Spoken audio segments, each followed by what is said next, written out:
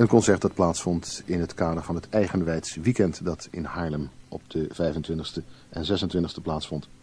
Dagmar Krause begon haar zangcarrière op haar 14e in de jazzclubs van Hamburgs Havenkwartier.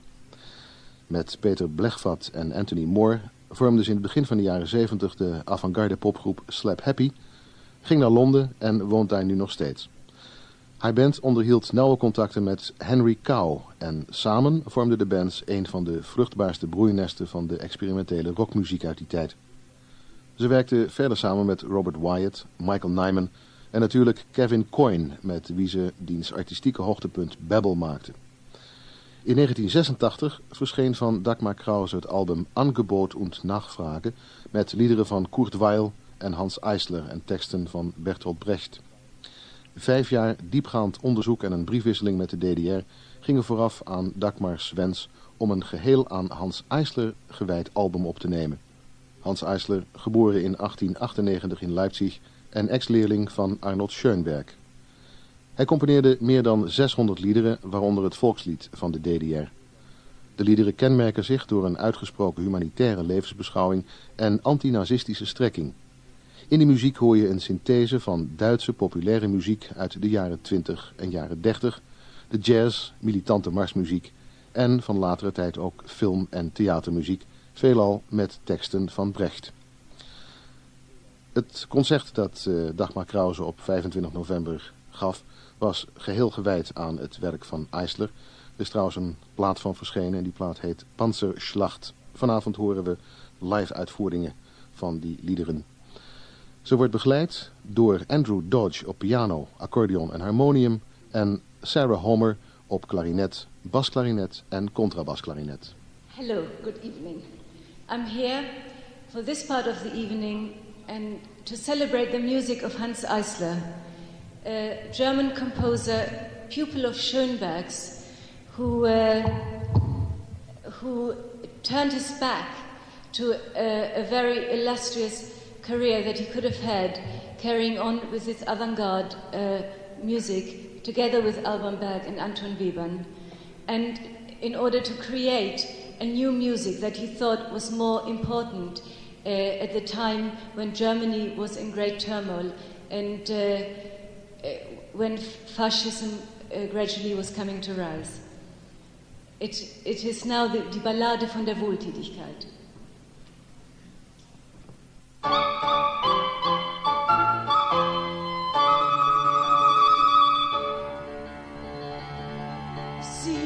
Da steht das Erholungsheim einer Aktiengesellschaftsgruppe.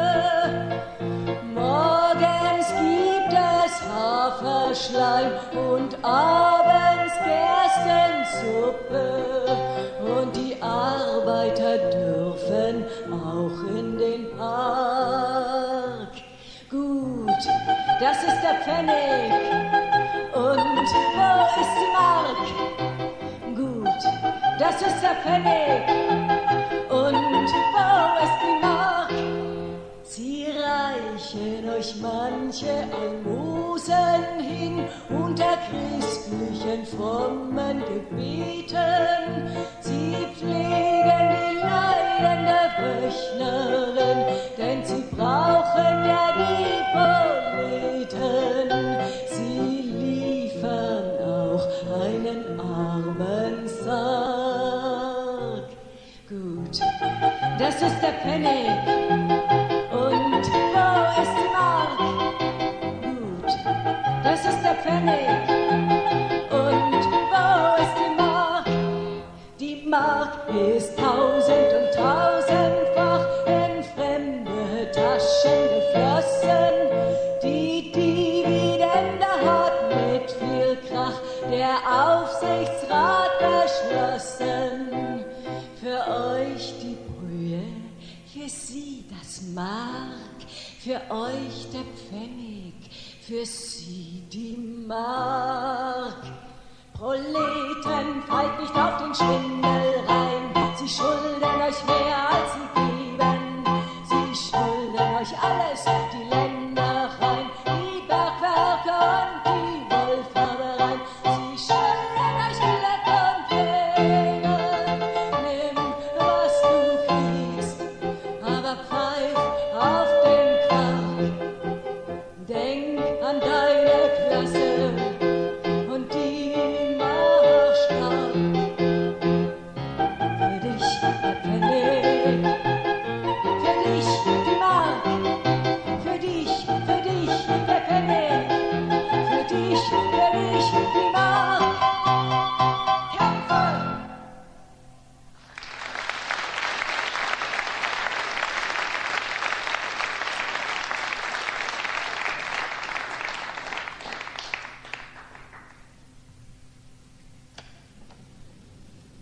Das war ein Text von Kurt Tucholsky.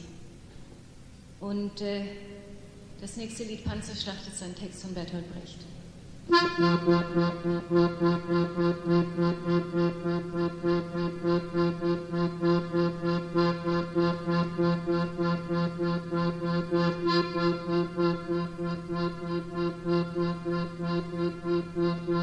Färbersohn vom Lächeln, Klunkerspieler, dich messen mit mir in vergangenen Jahren.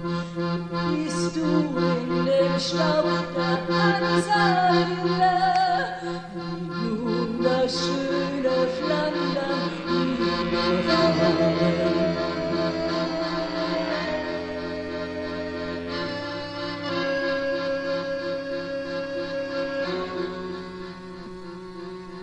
Fleischerne Bombe auf Kalligerfeld, warst du der Fiebersohn der Spinnerei,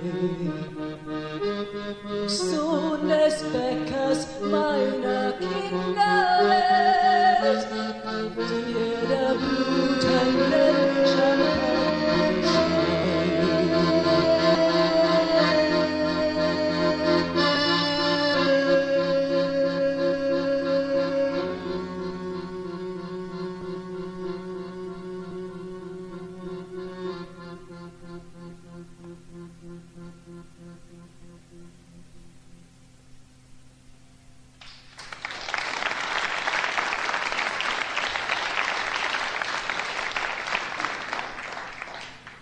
Ostern ist bald sur Seine.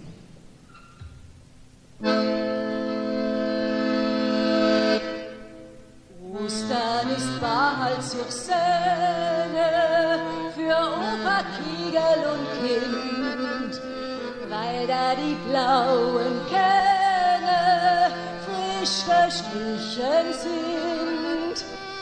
Und beim Eiersuchen hört man im Wäldchen von weit schon die Kinderlein fluchen um die Mittagszeit.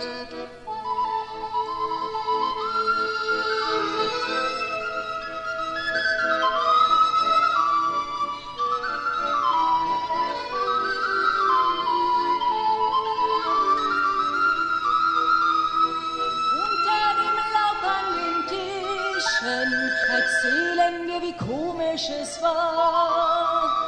Und nach Ifrit zum Fischen gehen wir das nächste Jahr. Und nach Ifrit zum Fischen gehen wir das nächste Jahr.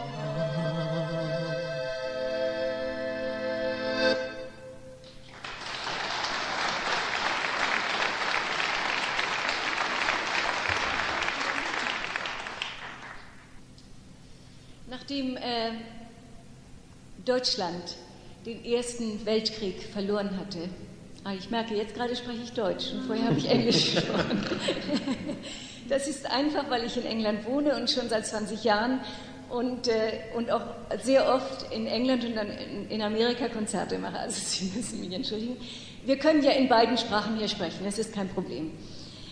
Nach dem verlorenen Ersten Weltkrieg waren die Reparationszahlungen in Deutschland sehr hoch und schon bald gab es keine Goldvorräte mehr und die ganze Situation und die schreckliche Situation wurde auf den Rücken der Arbeiter ausgetragen.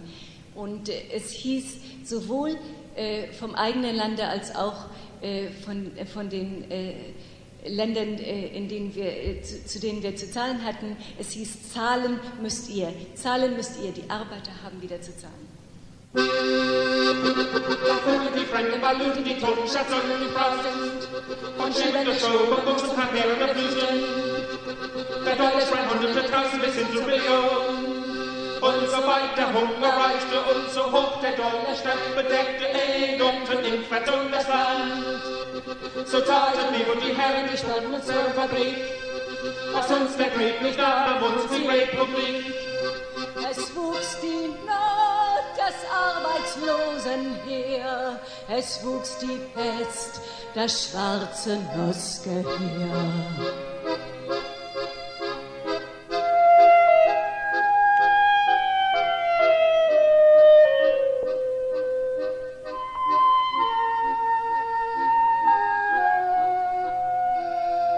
Nun, da ihr wisst, wie alles enden kann, vergesst es nie, wie es begann.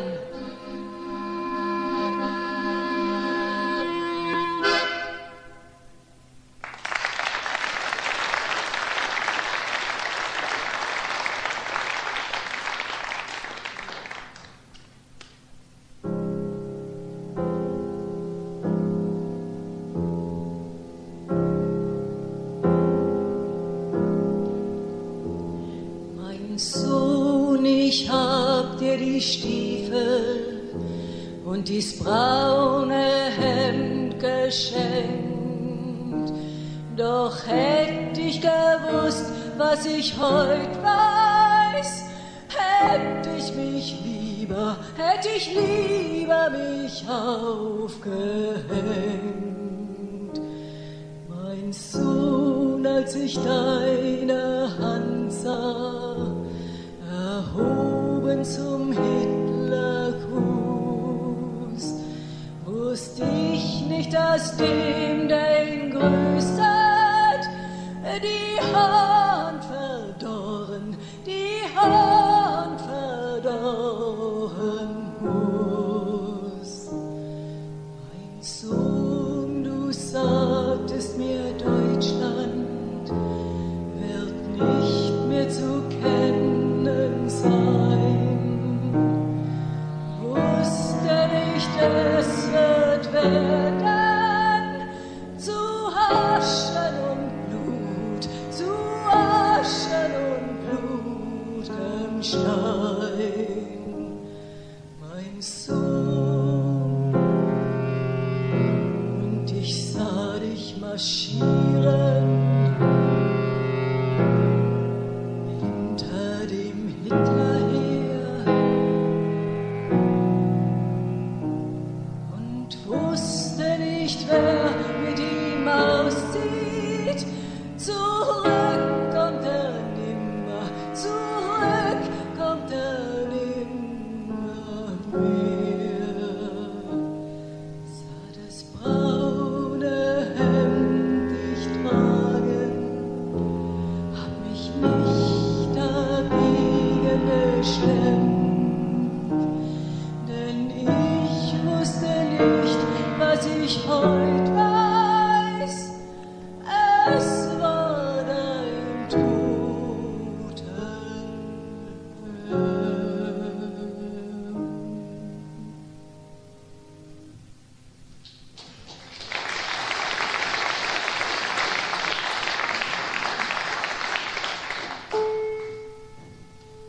Als er 70 war und war gebrechlich, drängte es den Lehrer doch nach Ruhe. Denn die Güte war im Lande wieder einmal schwächlich und die Bosheit nahm an Kräften wieder einmal zu und ergürtete den Schuh. Und er packte ein, was er so brauchte, wenig, doch es wurde dies und das. So die Pfeife, die er immer abends rauchte, und das Büchlein, das er immer las, Weißbrot nach dem Augenmaß.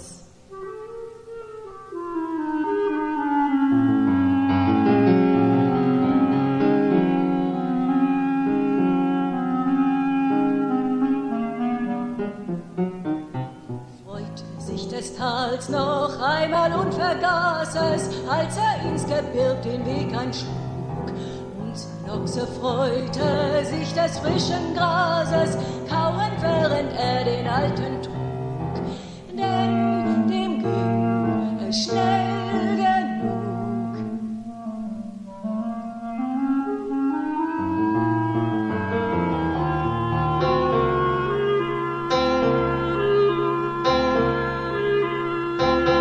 Doch am 4. Tag im Felsgesteine hat ein Zöllner ihm den Weg verfehlt.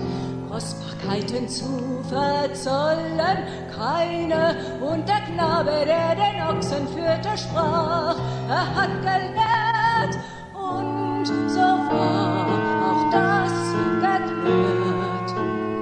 Doch der Mann in einer heiteren Regung fragte noch, hat er was rausgekriegt? Sprach der Knabe, dass das weiche Wasser in Bewegung mit der Zeit den mächtigen Stein besiegt. Du verstehst, das harte unterliegt.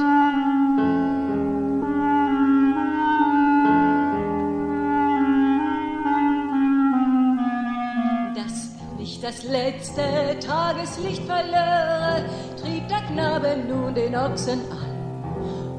3 verschwanden schon um eine schwarze Föhre, da kam plötzlich Fahrt in unseren Mann. Und er schrie, hey du, halt an! Was ist das mit diesem Wasser, Alter? Hielt der Alte, interessiert es dich? Sprach der Mann, ich bin nur Zollverwalter, doch wer wen besiegt, das interessiert auch mich. Wenn du's weißt, dann sprich. Schreib mir's auf, diktier es diesem Kinde, sowas nimmt man doch nicht mit sich fort. Da gibt's doch Papier bei uns und Tinte, und ein Nachtmahl gibt es auch, ich wohne dort. Nun ist das ein Wort. Über seine Schulter sah der Alte auf den Mann, fliegt Joppe keine Schuh, und die Stirne eine einzige Falte, ach kein Sieger trat da auf ihn zu, und er murmelte, auch du. Eine höfliche Bitte abzuschlagen, war der Alte, wie es schien, zu alt, denn er sagte laut, die etwas fragen, die verdienen Antwort, sprach der Knabe, es wird auch schon kalt. Gut, ein kleiner Aufenthalt. Und von seinem Ochsen stieg der Weise.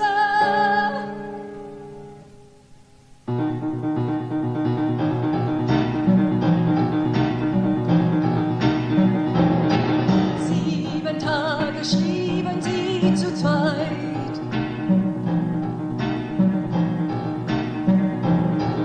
Und der Zöllner brachte Essen und er fluchte nur noch leise mit den Schmugglern in der ganzen Zeit. Und dann war's soweit.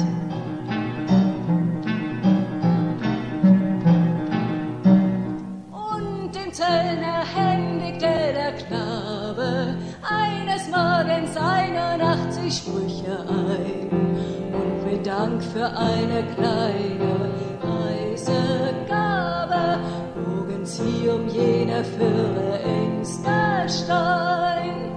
Sagt, jetzt kann man höflicher sein. Aber rühmen wir nicht nur den Weisen, dessen Name auf dem Buche prangt.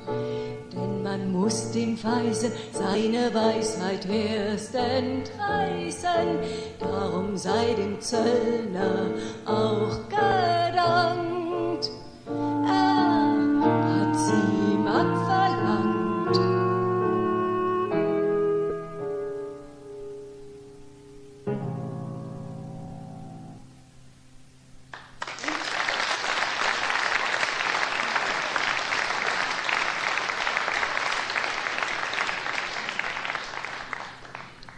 nächste Lied heißt das Bankenlied. Es war 1928 geschrieben und es geht um die Arbeitslosigkeit in Deutschland in der Zeit. Und ich weiß nicht genau, wie das Problem in Holland ist. Ich weiß aber, es ist ein großes Problem heute in Großbritannien.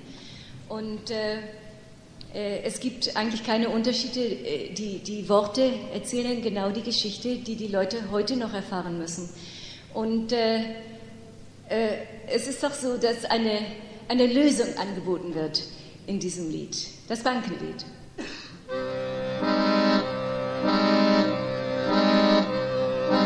Wenn man mal keine Arbeit hat, dann kann man durch die ganze Stadt wie einen klassner Sträfling bummeln.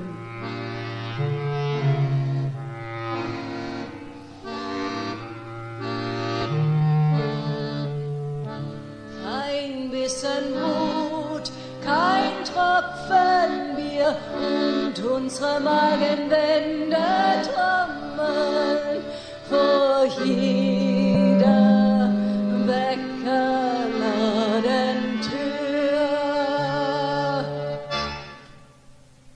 Wir sind entlassen, jetzt ist soweit. Liebe Leute, wir ziehen auf die Banken, reparieren die Kassen, reparieren die Kassen. Es scheint fast, dass die Handelsherren, Bankhäuser und Industriekonzerne den gleichen Spruch im Schilde führen.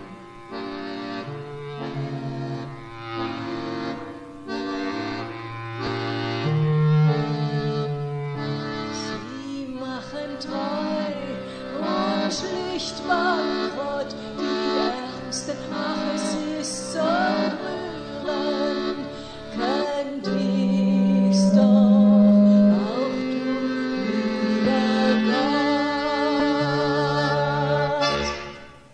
Wir sind entlassen, jetzt ist soweit. Liebe Leute, wir ziehen auf die Banken, reparieren die Kassen, reparieren die Kassen.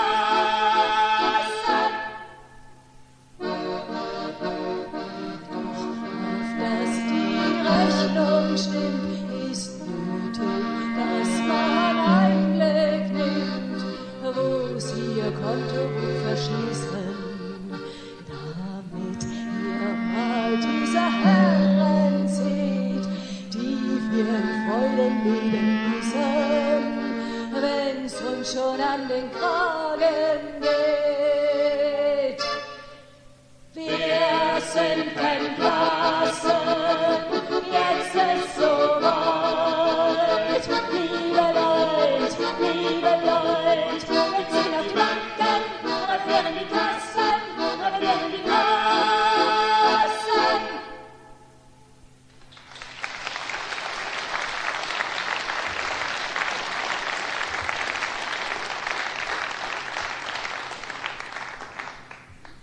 (1935) war das Jahr der Hitlers Nürnberg-Gesetze, der Nürnberg-Gesetze, die Hitler verabschiedete.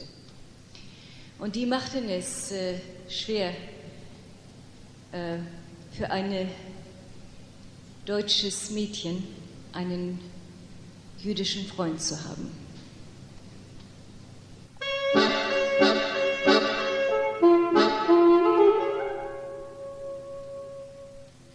In Nürnberg machten sie ein Gesetz, darüber weinte manches Weib, das mit dem falschen Mann im Bette lag. Das Fleisch schlägt auf in den Vorstädten, die Trommeln schlagen mit Macht. Großer Gott, wenn sie etwas vorhätten, es heute Nacht. Marie Sanders dein Geliebter hat zu schwarzes Haar.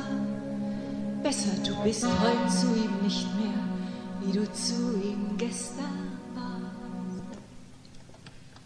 Das Fleisch schlägt auf in den Vorstädten, die Trommeln schlagen mit Macht. Gosselach, wenn sie etwas vorhätten, wäre es heute Nacht. Mutter, gib mir die Schlüssel, es ist alles halb so schlimm, der Mond schaut aus wie immer. Das Fleisch schlägt auf in den Vorstädten, die Trommeln schlagen mit Macht. Großer Gott, wenn sie etwas vorhätten, wäre es heute Nacht. Eines Morgens früh um 9 fuhr sie durch die Stadt im Hemd, um den Hals ein Schild, das Haar geschoren, die Gasse johlte, sie blickte kalt. Das Fleisch schlägt auf in den Vorstädten, der Streicher redet heute Nacht. Gosselach, wenn wir ein Ohr hätten, wüssten wir, was man mit uns macht.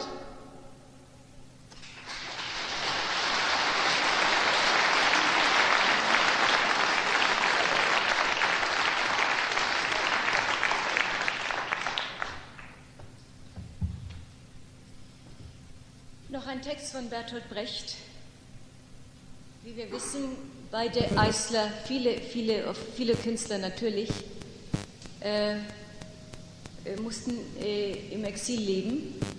Und Eisler lebte beinahe 10 Jahre in Hollywood. Dieses ist ein Text von Bertolt Brecht. Das heißt An den kleinen Radioapparat. Und es zeigt, wie wichtig dieser kleine Kommunikationsapparat war für ihn in der Zeit des Exils. Du kleiner Kasten, den ich flüchten trug, das seine Lampen mir auch nicht zerbrechen, besorgt vom Haus zum Schiff, vom Schiff zum Zug, dass meine Feinde weiter zu mir sprechen. An meinem Lagerfund zu meiner Beim, der letzten Nacht und der ersten in der Früh, von ihren Ziegen und von meiner Mühe. Versprich mir nicht auf einmal stumm zu sein.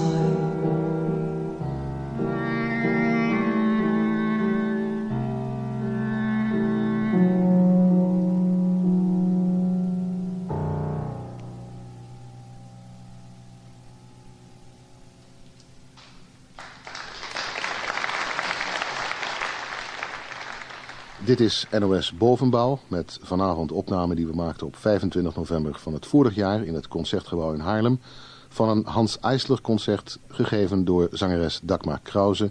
Die werd begeleid door Andrew Dodge op piano, accordeon en harmonium en Sarah Homer, klarinet, basklarinet en contrabasklarinet.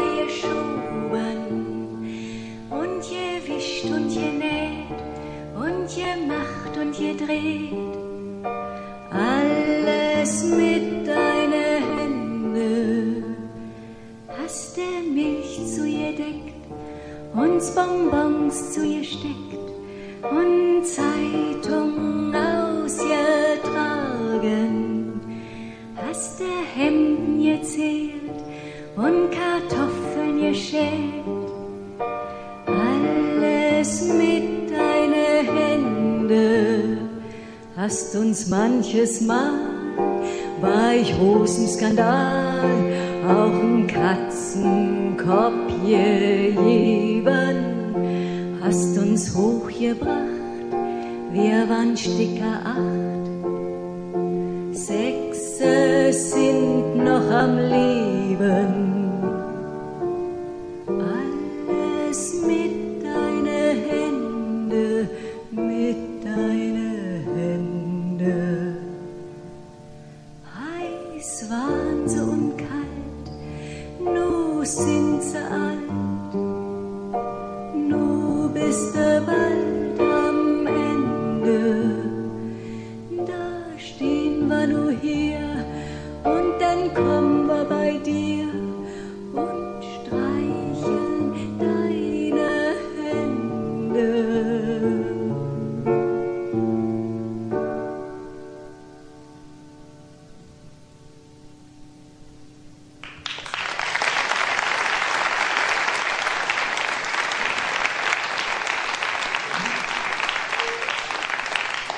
Das war ein Text von Kurt Tucholsky, der merkwürdigerweise kein gutes Verhältnis zu seiner Mutter hatte. Die verstanden sich gar nicht gut. Aber es muss wohl irgendetwas da gewesen sein.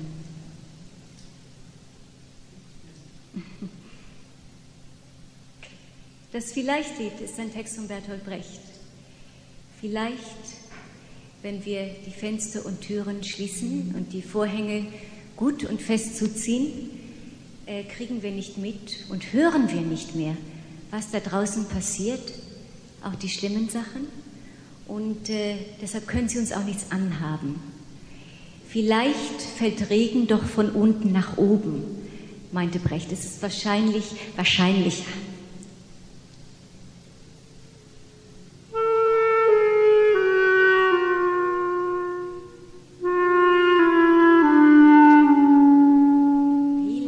Vergeht uns so der Rest der Jahre, vielleicht vergehen die Schatten, die uns störten, und die Gerüchte, die wir kürzlich hörten, die finster waren nicht das Wahre.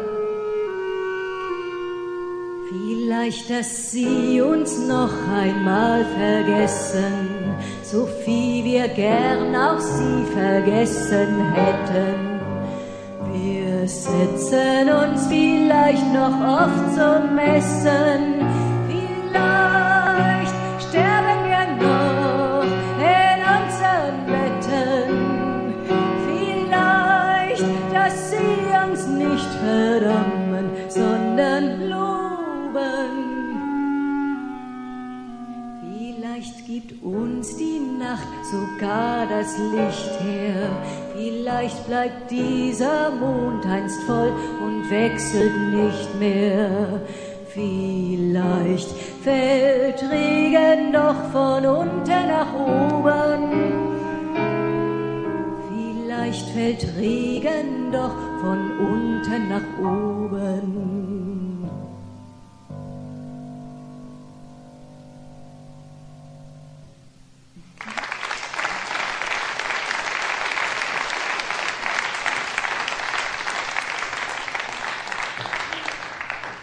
Dankeschön. Wie Sie wahrscheinlich bis jetzt schon herausgefunden haben, wenn Sie es nicht schon vorher wussten, war Hanns Eisler ein Meister des sehr, sehr kurzen Liedes. Des kürzesten wahrscheinlich, das je geschrieben wurde. Sie haben das Allerkürzeste bisher noch nicht gehört, aber Sie werden es heute noch hören. Dieses ist ein Lied, das Hanns Eisler, zu dem Hans Eisler auch die Worte geschrieben hat. Wie ich schon sagte, er wohnte ja in Hollywood für 10 Jahre. Er schrieb Filmmusik und gewann auch einen Oscar für die Musik von Fritz Langs Film Hangmen Also Die. Aber von der Filmindustrie bekam er sehr viel mit und er fand, dass er in Hollywood viele Menschen traf, die er in seinem Text Ratman nannte. Und nun wissen wir heute auch, dass diese Ratman es ja nicht nur in Hollywood gibt, wir finden sie überall. Und es geht um einen Prozess, den ihn these Ratman gemacht hatten, also the Ratman.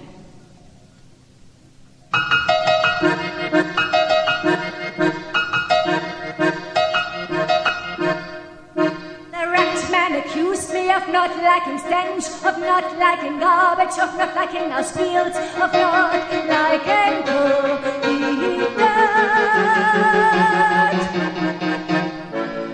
But this they argued, considering the question from every angle. Finally, they condemned. You don't like stench, you don't like garbage, you don't like those fields, you don't like to eat that.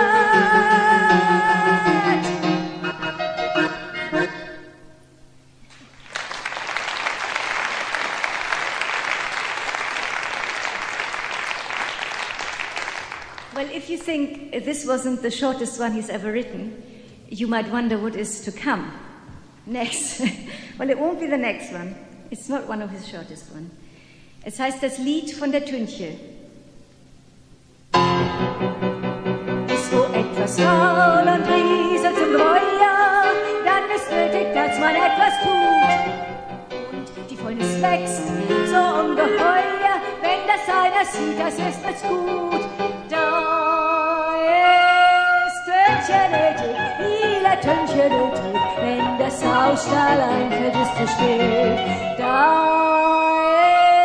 ist Tünche nötig, dann sind wir erbötig, alles so zu machen, dass es noch mal geht.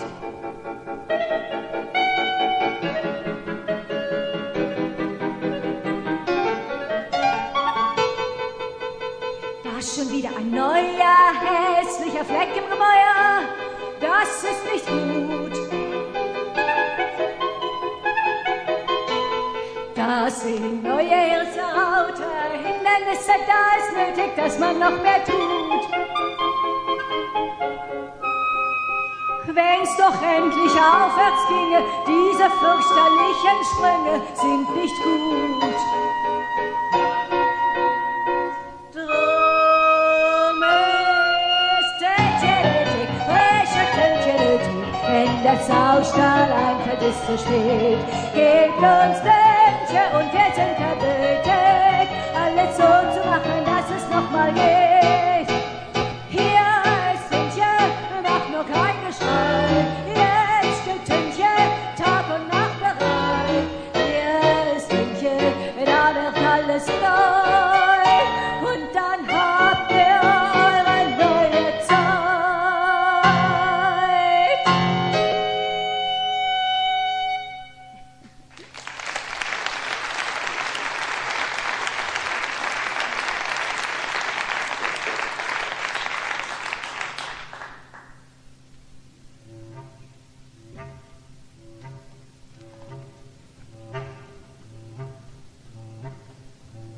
Mutter, Beimlein hat ein Holzbein, damit kann sie ganz gut gehen.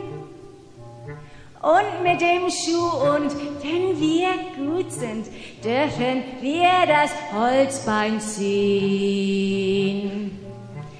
An dem Holzbein steckt ein Nagel, daran hängt sie den Holzschlüssel an, dass sie ihn, wenn sie vom Wirtshaus heimkommt, auch im Dunkeln finden kann. Wenn Mutter Beimlein auf den Strich geht und sie bringt nen Freier nach Haus, dreht sie das Elektrische, bevor sie aufschließt, auf dem Treppenabsatz aus.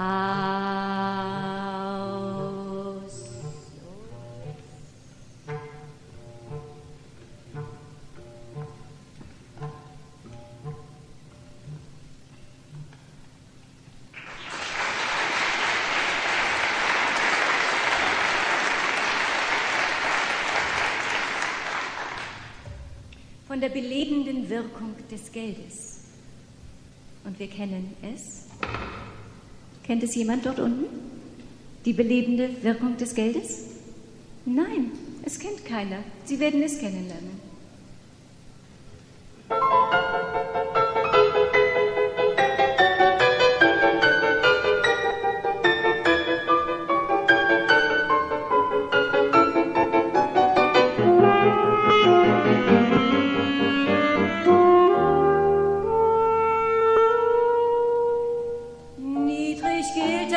Auf dieser Erden und doch ist sie, wenn es mangelt, kalt und sie kann sehr gastlich werden, plötzlich durch des Gelds Gewalt.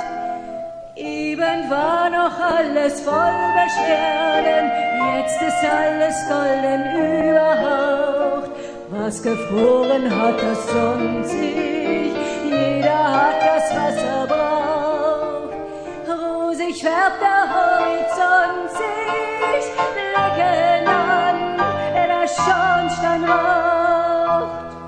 Ja, da schaut sich alles gleich ganz anders an, voll erschlägt das Herz, der Blick wird weiter. Reichlich ist das Mahl, flott sind die Kleider, und der Mann ist jetzt ein anderer Mann, und der Mann ist jetzt ein anderer Mann.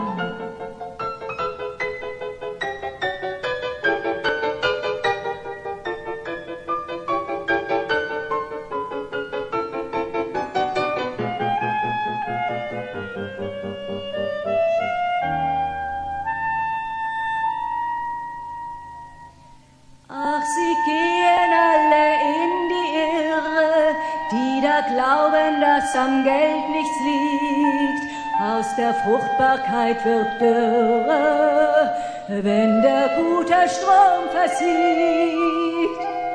Eben war noch alles nicht so schwer, eben war noch alles so gut. Wer nicht gerade Hunger hat, verträgt sich, jetzt ist alles Herz und Liebe leer. Vater, Mutter, Bruder, alles schlägt sich, seht der Schornstein, er raucht nicht mehr. Überall dicke Luft, die uns gar nicht gefällt, alles voller Hass und voller Neider. Keiner will mehr Pferd sein, jeder Reiter, und die Welt ist eine kalte Welt, und die Welt ist eine kalte Welt.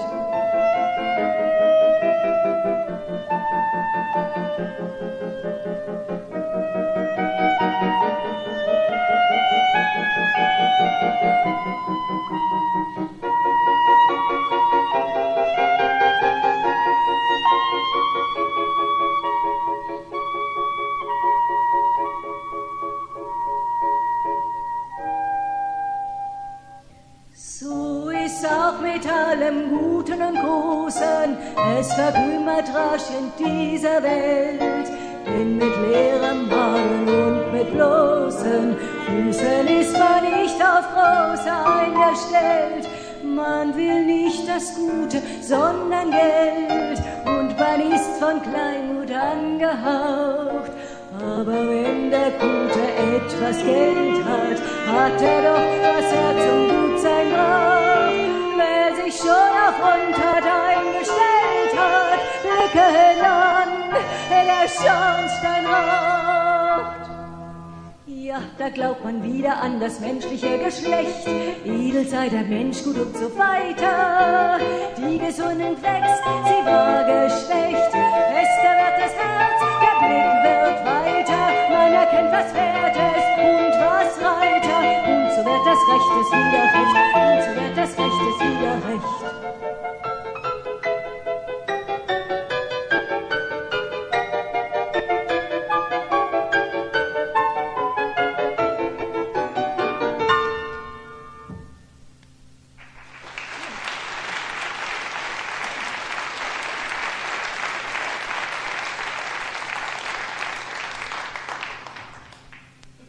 Song von der Ware.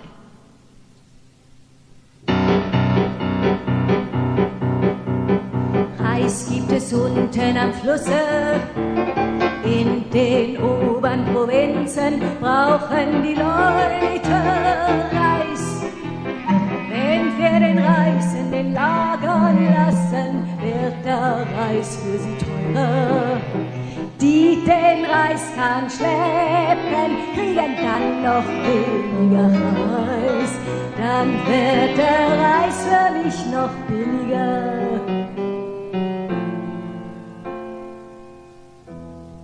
Was ist eigentlich Reis?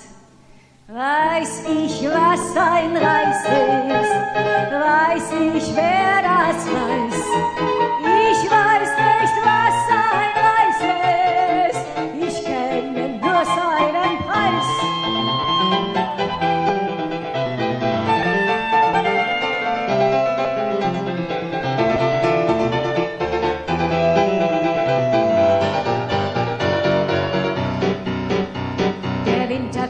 Leute brauchen Kleider, da muss man Baumwolle kaufen und die Baumwolle nicht hergeben. Wenn die Kälte kommt, werden die Kleider teurer. Die Baumwollspinnereien zahlen zu viel Lohn. Es gibt überhaupt zu viel Baumwolle.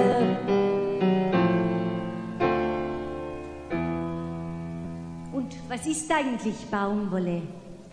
Weiß ich, was eine Baumwolle ist? Weiß ich, wer das weiß? Ich weiß nicht, was eine Baumwolle ist. Ich kenne nur ihren Preis.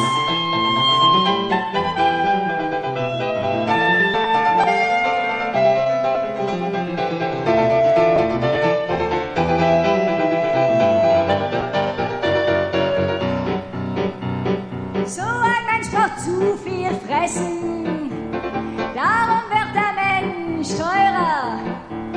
Um das Fressen zu schaffen, braucht man Menschen. Die Köche machen es billiger, aber die Esser machen es teurer. Es gibt überhaupt zu wenig Menschen.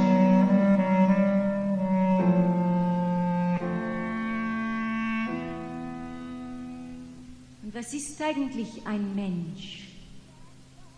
Weiß ich, was ein Mensch ist? Weiß ich, wer das weiß?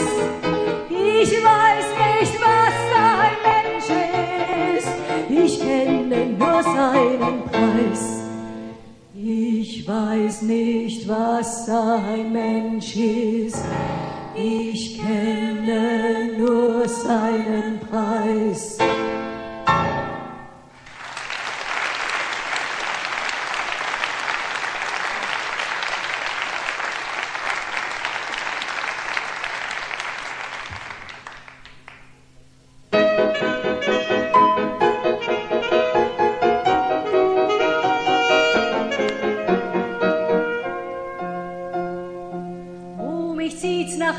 Fernen Lande, wo die schlanke Tropenpalme brennt.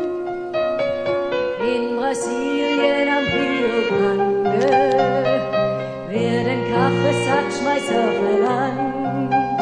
Es wächst zu viel Kaffee auf der Welt und darum pro Tonne zu wenig Geld.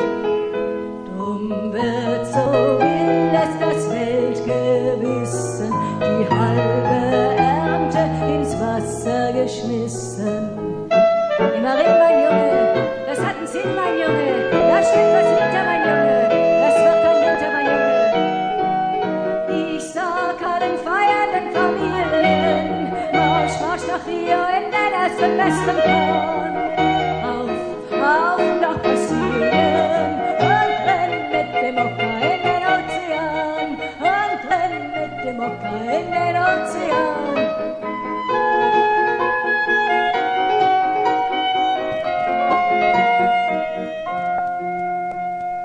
Und hat der Menschenhai am Rio Grande an seinen nassen Bohnen profitiert, werden wir aus diesem reichen Lande gleich nach USA hin transportiert. Dort wächst zu viel Getreide auf dem Feld und das bringt pro Tonne zu wenig Geld. Dort wäscht man die Kartoffeln mit Petroleum rein und heizt mit dem Weizen die Maschinen ein. Immer rin, mein Junge, das hat einen Sinn, mein Junge. Da steckt was hinter, mein Junge, das wird ein Winter, mein Junge.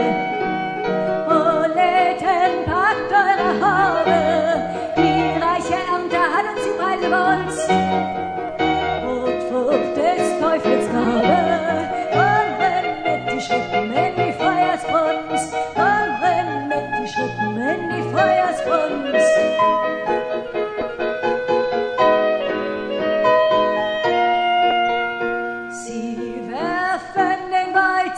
Ins Feuer, sie werfen den Kaffee ins Meer und wann werfen die Säckeschmeißer die fetten Räuber hinterher. Na siehst du, das Ratenzählen, mein Junge, siehst du, das wird ein Winter, mein Junge, wie in deinem Leben nie wiederkehrt.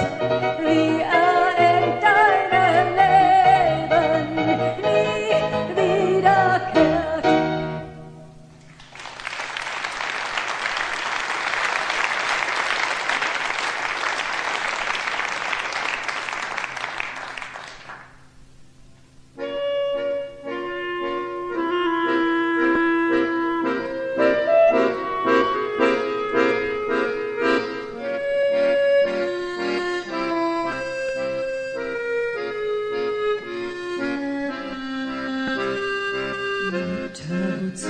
Hast du deinen aufgezogen, hast dich 20 Jahre mit ihm gequält. Wozu ist er dir in deinen Arm geflogen und du hast ihm leise was erzählt, bis sie dir weggenommen haben. Für den Graben, Mutter, für den Graben, für den Graben, Mutter, für den Graben. Junge, kannst du noch an Vater denken? Vater nahm dich oft auf seinen Arm und er wollte dir einen Groschen schenken, spielte mit dir Räuber und Gendarm, bis sie ihn weggenommen haben. Für den Graben, Junge, für den Graben, Junge, für den Graben.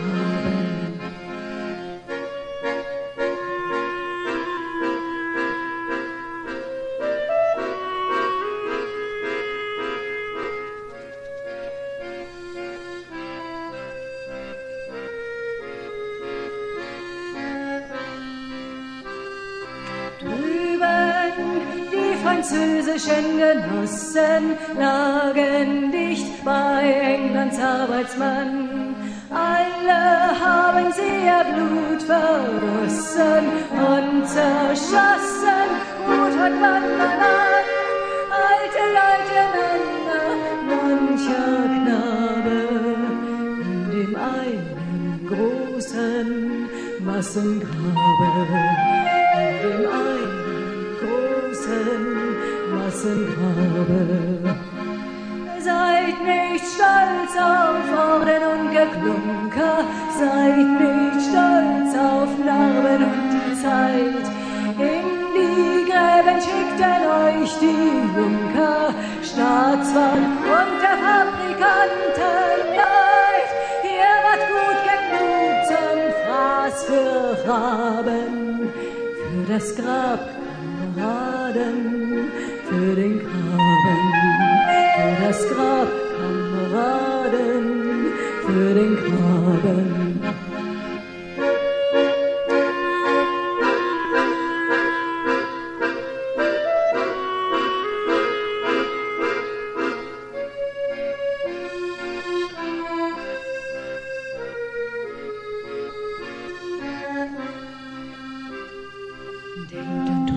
Röchen und Gestöhne, drüben stehen Väter, Mütter, Söhne, schuften schwer wie ihr ums bisschen lieben und ihr denen nicht die Hände geben, reicht die Mutterhand als schönste aller Gaben, übern Graben, Leute, übern Graben.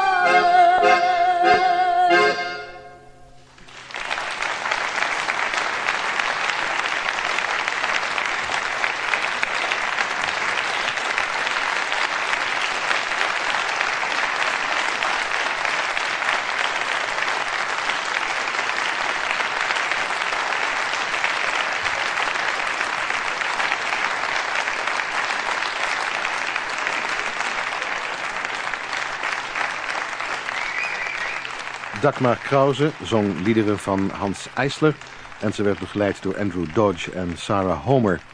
Dit Eisler-concert werd gegeven door Dagmar Krause op 25 november in het concertgebouw in Haarlem en het maakte deel uit van het Eigenwijds Weekend. Meer opnamen van het Eigenwijds Weekend: op 23 maart de Deense groep Picnic, op 27 april Palings en Palings en op 18 mei de Amerikaanse zangeres Joe Truman. Dit was de bovenbouw. Klaas Wiedijk, Michiel Fares, Vincent van Engelen.